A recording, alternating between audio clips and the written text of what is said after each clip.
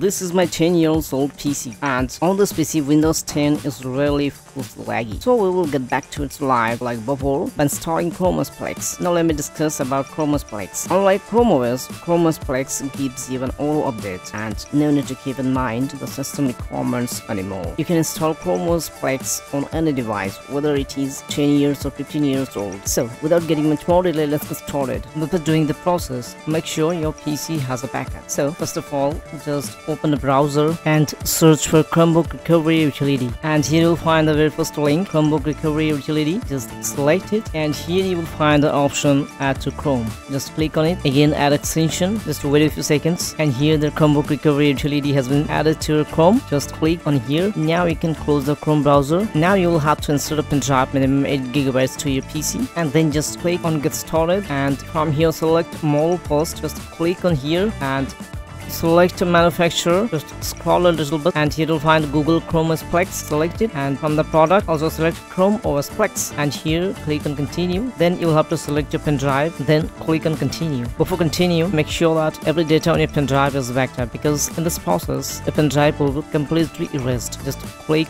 on continue and click on create now. You'll have to wait 10 to 30 minutes to complete the process. 2000 years later. Now when the pop-up is here, just click on yes, and then you will have to wait again for 15 to 30 minutes. 1 hour later. When it's completed, you will see interface like this. Just close here and close the file explorer too, and just here you will see a pop-up like success, the recovery media is ready. It's done. Just click on done. Now you will have to restart your PC and access the BIOS menu of your PC. To access the BIOS menu, you can refer this portal, otherwise you can search on Google. On the BIOS menu, if your keyboard is enabled, just disable it, and now you will have to access the boot menu of your PC. To access the boot menu of your PC, you can refer this portal, otherwise you can search on Google. Now on this boot menu, just select your pen drive and hit enter.